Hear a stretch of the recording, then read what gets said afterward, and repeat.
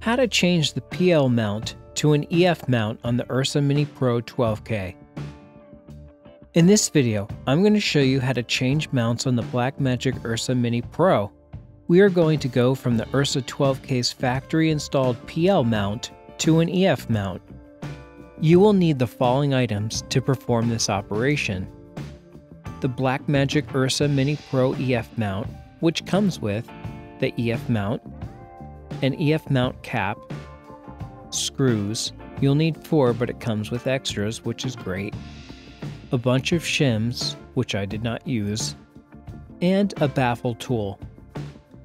In addition, you'll also need a torque screwdriver able to provide 0.45 Newton-meters of torque and a 2mm hex bit. Blackmagic even warns you on the outside of the EF mount's case that you'll need a torque screwdriver to make sure that you don't under or over tighten the screws. Trust me, you don't want to risk damaging your camera. I'll leave links to all of these items in the description below this video if you want to check them out. First, remove the PL mount cap by turning the PL mount counterclockwise with your fingers. It should easily come out after the mount has been unlocked. Next, we will add our bit to our torque screwdriver. It simply pops into place and locks. To remove the bit, simply pull the piece right below the bit away from the handle of the screwdriver, and the bit will become free. Next, let's remove the PL mount. Here's a shot of the PL mount after it has been removed from the camera. You'll notice there are 5 screws. To access all of the screws, you will need to rotate the PL mount at some point like this. As you remove the PL mount, if you pull off a shim or 2 by accident, just carefully place it back onto the camera.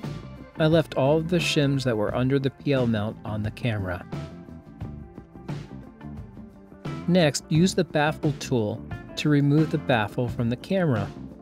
You'll use the wide PL side of the tool. The baffle tool fits in the 2 small grooves, and then you turn it counterclockwise until it becomes free and you can carefully pull it out. Store your PL mount, screws, and baffle in a safe place in case you ever want to use the PL mount again. Next, we will need the EF mount and 4 EF mount screws. Place the EF mount into the camera as shown. It only goes in one way. The shape is pretty obvious. Before we go on to the next step, let me show you how to use the torque screwdriver that I purchased, because it was a little tricky at first. This particular torque screwdriver goes from 0.3 to 1.2 Newton-meters of torque. We need it set to 0.45. When I first purchased it, it was set to 0.3. To adjust the amount of torque, you'll need the little white arrow facing you. The little white arrow points to the torque settings that the screwdriver is currently set at.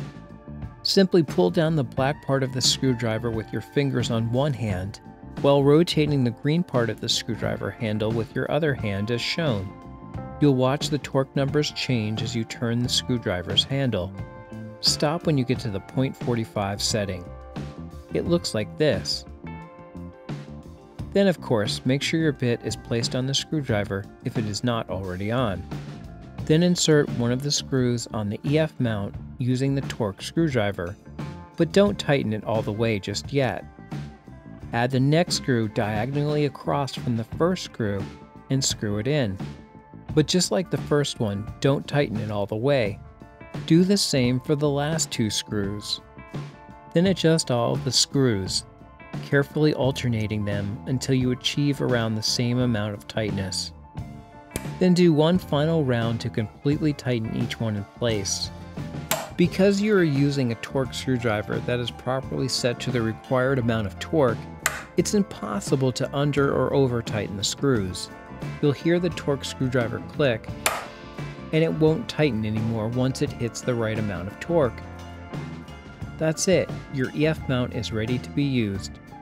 Let's test it out. I'll place my trusty old Sigma 18 to 35mm zoom lens on it and record some test shots.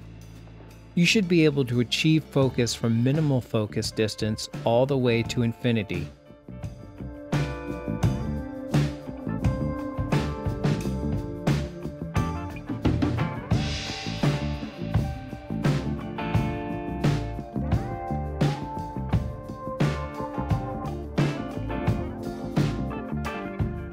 Well, I hope that you found this video helpful. Thanks for watching, and please like and subscribe.